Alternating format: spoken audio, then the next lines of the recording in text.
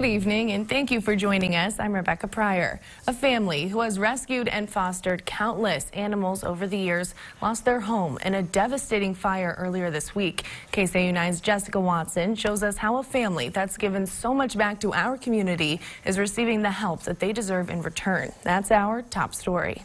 The Jarvis family has been a part of the Siouxland community for over 12 years, giving back to animals in need, fostering over 700 dogs through Noah's Hope Animal Rescue.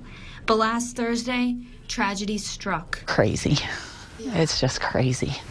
A house fire left the family with nothing but the clothes on their backs. If we were sleeping, I think we would have seen the fire before, and by that time it would have been too late. Now, a family that gives so much is left with so little, but the community isn't letting them go it alone. I'm sorry for what they went through, but I know they have a lot of support in the community and their friends, so glad we can be there for them.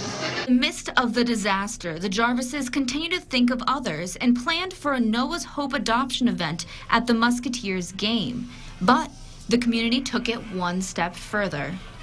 Deanna, she has done so much in the community for the pets, and when I saw on Facebook that she had lost everything, but she was still going through getting all the volunteers, still doing everything for the pets, we wanted to try to give back to her as well. A silent auction was held to raise money for the family in need. Support that we've received have been from people who have adopted dogs from me, and that means a lot. It's like we're just a family. We're not just giving them a dog, we're giving them a part of our family, and it's kind of coming back to where we're seeing that now. Reporting in Sioux City, Jessica Watson, KCAU 9 News.